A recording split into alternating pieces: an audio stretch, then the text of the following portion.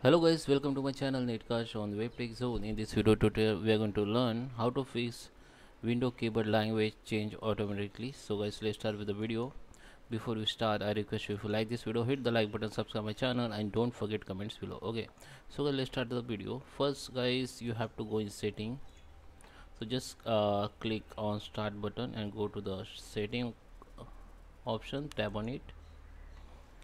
Then your setting window will be open. Now just click on devices. Okay, under devices you can see the typing option. Just tap on it, then you can see the typing option, where you can find all option, or you can see the spelling typing option. Here you can set as per your requirement.